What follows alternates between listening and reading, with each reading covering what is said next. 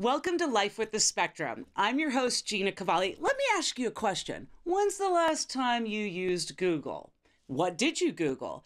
And have you ever Googled autism? I can guarantee you that when you do Google autism, the first thing that's going to come up besides the definition is a great organization called Autism Speaks. And with me today is the Area Executive Director of the South, Kimberly Dick. Kimberly, how are you today? Hey, Gina, I'm doing well. How are you? I love your organization. Number one, there's so much information on the website.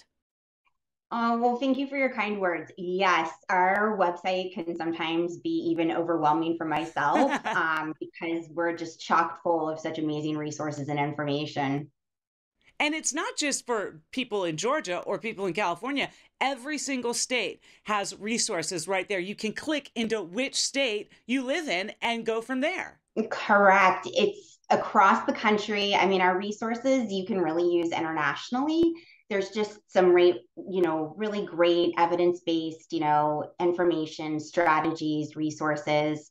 We want everyone to have access to as much information as they possibly can. I think your website does a great job with that. I found a couple of interesting things that I wanted to talk to you about. Yeah. What is this art or Autism Response Team? What exactly do they do? I found this on the website. I was like, well, I need to know about this. I love our autism response team. So, what the autism response team is they are a group of specially trained associates across the country. We even have bilingual associates, and it's a dedicated 1-800 number. I'm going to do the plug 1-888-288-4762. Or you can email them at help@autismspeaks.org. You can also chat them on the website, message us, so many different ways of communicating with us. And what we do is we provide that direct one-on-one support to connect, families, anyone who calls us, with the services, resources, and information to help no matter what their question is. For example, if I wanted to call and say, listen, I just got the diagnosis in my family, and I really don't know where to start. And my pediatrician is just giving me all this overwhelming information. I can call this art response team and they can kind of push me in the right direction. Absolutely. We have a toolkit. We call it the newly diagnosed toolkit. So we have one for early diagnosis. We have so that, birth to like age 5, 6. And then we have an older diagnosis because we know that a lot of individuals sometimes don't get diagnosed until middle school, high school. And then even Particularly for with adults, girls. yes, yes. And even for adults, we've recently in my experience, I've heard from so many, parents that after their child receives a diagnosis, they themselves, are kind of like, and may kind of go back and get a diagnosis of autism themselves. Yeah. So it is an amazing resource. It walks you through, especially if you're just now, starting out on this journey, walks through a lot of these acronyms. Everybody loves a good acronym. So, Yes. not just what is autism, but what is speech? What is occupational therapy, physical therapy, ABA, floor time? Yeah, Now, yeah. this might be a toolkit for the newly diagnosed, but what say, for example, I've got a teenager now, and I'm like, oh my gosh, I got to start thinking about like college. I got to start thinking about like what happens when I lose my parental rights at 18. Can people call the art response team or I call it the art response? Absolutely. Yes. Yes, absolutely. No matter what your question might be, we have great transition resources. And those can even be broken down by state because we know sometimes states might be a little bit different or a little bit tricky, depending upon if there's different policies or how their waivers, might be. But truly, I mean, we have resources for everything. Everything from concerns about meeting developmental milestones to one resource that I personally myself, because I have 2 kids on the spectrum, a resource that I found really helpful for my son when he was younger was our hair cutting toolkit. My son hated haircuts from a sensory perspective. And Yeah. utilizing those tools and resources, he's now able to get haircuts. Still on, but it's a much more positive experience for all of us. I'm sitting here speaking with Kimberly Dick, who is the area executive director for Autism Speaks here in the South. Kimberly, let's talk a little bit about some things that are coming up. I think we had great timing, and timing is everything. We have the big autism walk coming up here in Atlanta, but these are all over the nation. Can people get more information through the autismspeaks.org website? Absolutely. You can even search. In fact, I think a pop up right now, comes up directing people when you go to autismspeaks.org, to your local walk. And yes, the fall is kicking off our fundraising and walk season. So there will be walks across the country. We also have the ability for people to participate virtually if they don't feel comfortable, attending in person. Well, that's good. And I just really encourage everyone, not only is this the largest autism fundraiser, in the world, but this is how we fuel our mission. This is how we provide services like the Autism Response Team and all of those resources for free for families. We don't charge. I was just going to ask you that, like, where does the money, I don't know. Can you give an idea of what, say an individual wants to walk? What's the cost of that? It is free to register. You can register as many people as you want, and we just encourage you to fundraise to support our mission. And donate. Yes, donate, create a Facebook fundraiser, send texts and emails. We do have an app you can download, so it's super easy to send text messages or even emails to your friends and families. We've had people host fundraisers like favorite restaurants that they like to eat at and asking them to do like a give back, all kinds of creative, fundraising ideas.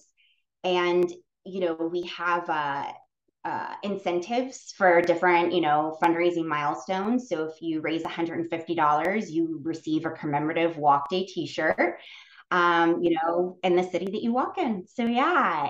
I really like that the money that gets raised for the fundraisers, like you said, goes to help, fuel Mm-hmm. the art response team. And also, I just read an article literally 25 minutes ago about this. AutismSpeaks.org was part of this research program where this family in Canada, they have a severely, a boy with severe autism. He's 17, and they found the genetic mutation. And AutismSpeaks.org was part of this research program. And I think that when people do go to the website, you see all the different research programs that Autism Speaks is really Yes, part of. yes. So we don't do, the direct research ourselves, but we fund, whether it's Sure.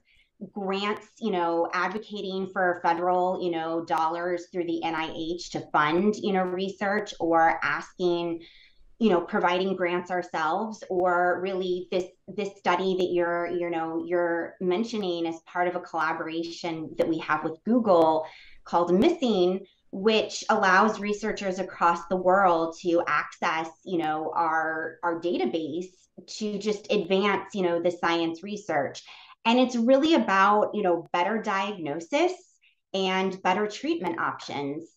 And it's so critical. The more we can understand about autism, the more that, we can help individuals and better, customize what that treatment looks like. I agree because everyone who's on the spectrum is very different from another person who's on the spectrum. So one treatment Oh, program will not be the right thing for another child or another adult moving forward. exactly. Exactly. I'm here sitting with Kimberly Dick from AutismSpeaks.org, a wonderful organization. You are the area director, executive director for the South. I also know with the walk coming up, then we transition into November, which is all about the week or month of kindness. Can you tell me a little bit about that and what people or businesses can do? Yes. So we launched at 2020 something called our kindness campaign. And we really encourage, and in November, there's World Kindness Day and World Kindness Month. And then we really carry that campaign through November into, April for Autism Awareness Month. as well. And if you go to kindnesscampaign.org or, even autismspeaks.org, you can find information about the kindness campaign. But it's another way that you can kind of raise awareness and acceptance about autism. There's, you can participate whether you're a company, a school, I mean, even a family team. And there's different, not only information about autism, but, resources to kind of help you be more inclusive. So it could be education materials if you're a teacher and you want more understanding in the classroom or in the school environment, or if you're an employer and you want to be able to show and highlight your inclusive hiring, opportunities. So lots of great information and resources there. I think that businesses who hire, I just did a show with Nicole DeWard. I don't know if you watched that. And she owns Rise Tea and Coffee, and Yeah. she employs people with all kinds of disabilities and people on the spectrum. And I just love that because more and more businesses need to have the diverse workforce. They can't be biased, and it includes young, old, black, white, people with challenges, people on the spectrum. In fact, like Microsoft and Google have whole departments where they are hiring people on the spectrum, and that makes my heart feel so good because it's it's a it's a job that we know so many people are qualified to do, and yet weren't really given the chance up until recently. Absolutely. Absolutely. I mean, I think as parents, and as, human beings, we just want to live the most fulfilling and rewarding life possible. And like you said, so many of these kids who become teens, who become adults, don't have these opportunities because of misconceptions and information. I mean, it's just kind of like we look at like how autism even started. I mean, there were so many misconceptions about autism, and we're still dealing with that, as a society. So it's really great to see all size companies, whether you're a small, mom and pop business, or if you're a huge Fortune 10 company that is really about the inclusive hiring. I love that. You know, sitting with Kimberly Dick, the area executive director of the South for AutismSpeaks.org. Kimberly, what are some other things that people can find on AutismSpeaks.org's website or through the art response team that will really help families in whatever stage they're going through, from newly diagnosed to maybe transitional toolkits for older kids and young adults? What are some other things that people can find there that you feel, we really need to touch on? Yes. So, two other quick things I highly recommend. We recently launched something called My Autism Guide. Again, if you go to autismspeaks.org, you should see a link on the upper left for My Autism Guide. And that's really to provide kind of care coordination throughout the lifespan. So, again, have two kids on the spectrum. They're very different from each other. And so things and resources that I might need for my son are not going to be what I'm looking for my daughter.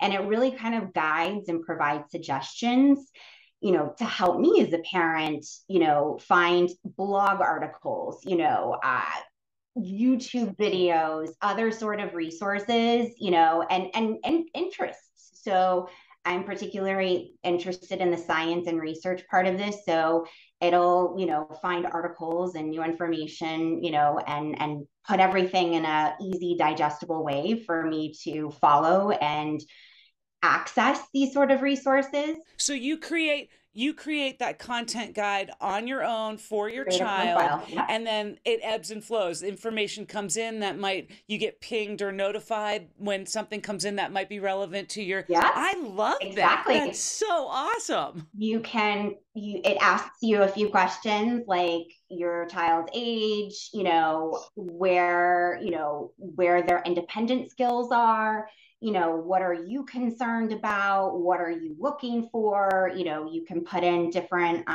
diagnoses. So if you also want information about sensory integration or seizures or GI, it takes all of that data, from autismspeaks.org and just really aggregates it in a way that's easier to digest. I Because love it. as you said, if anybody ever Googles, you can be really overwhelmed with what you Almost too much information is out find. there in a way. Right. And So I love yeah. that you can make it kind of personalized. And what else is going on at autismspeaks.org? Something we also recently launched in 2020 is we started closed Facebook groups. And so we have some national ones that, are open to anybody who, no matter where you live in the country, about newly diagnosis. We have some adult only that is managed by self advocates themselves to kind of share and support each other as an online sort of resource group. We have transition, and then we have groups across our states.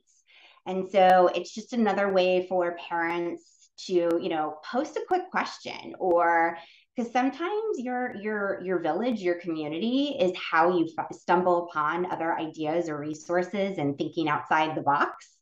And, Right. that's another thing that our walks, kind of do, is bring our community together in person and connect them with other families and other individuals and resources in the community and service providers. So, yeah, Kimberly, where is the walk going to be here in Atlanta? we this year are going to be on Saturday, October 1st at the Battery, Atlanta. So 285, yep, Yeah, 75. Windy Hill, Truist Yeah, Park. yeah, you know it.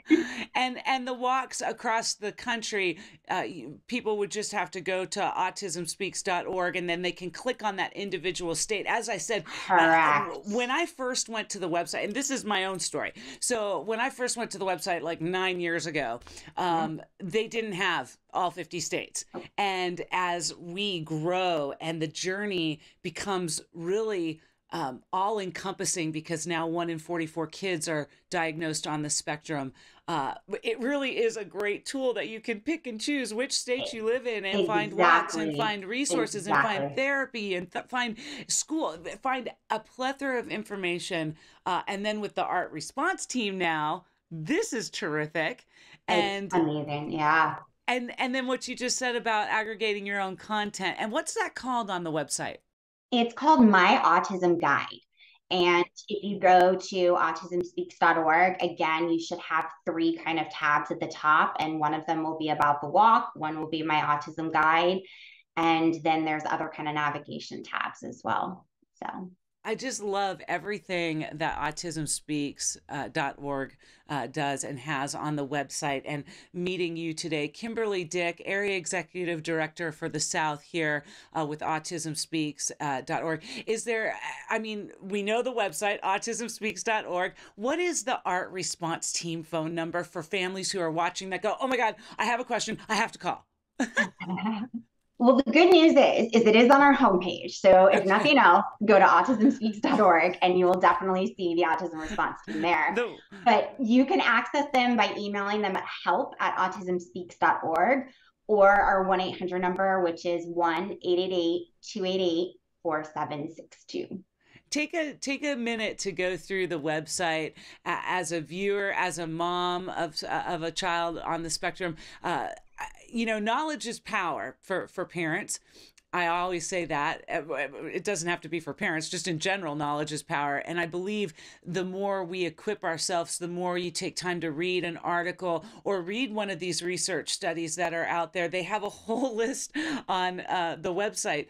You can gain a little bit, even if you take a tidbit here and a tidbit there, and then one day you have to apply it to your own child. You'd be amazed what you remember and what you retain with all of that information there. So autismspeaks.org, the 188 number again for me. 1-888-288-4762.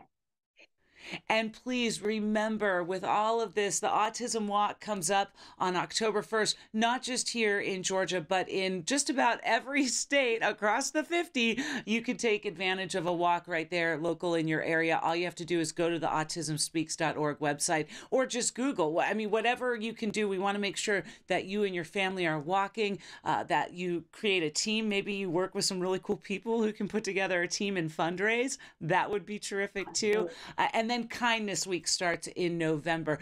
Kimberly, is there anything that I'm missing here? No, Gina, you're amazing. Thank you for sharing all these resources and, taking your own experience and being so transparent to help others because as you said, we all, knowledge is power and we all like learn from each other. So thank you. Oh gosh. Some of the best things, some of the best advice I've gotten are from other parents who have already been there, done that. And that's why I So started the true. show, Kimberly, truly, is because I was so scared. At 1 year old, Lyric, they said he might have CP. So we go through the MRIs and the this and the that, and then they said, okay, he doesn't have CP, but we can tell you he's going to be put on the spectrum. Yeah. Hands down. And then, of course, the tears. And then I have to start digesting this pill. And I don't think as families, we ever really do No. digest the pill. It gets a little easier to swallow, but still it chokes on the way down. And so starting this program where we can all take the journey together at whatever point you are in your journey, you'll find an episode right here with Life with the Spectrum. You can like, comment, share, mostly subscribe below, and definitely get in touch with autismspeaks.org. Kimberly, thank you so Gina. much for your time today. I appreciate you and the organization that you work for. I'll see you out there October 1st for the Autism Walks Atlanta. Yeah. Thank you so much, Kimberly, for being on the show today. Thank you again, Gina. I am so grateful to be here. Make sure you like, comment, share below, and until next time, we live life with the spectrum. See ya.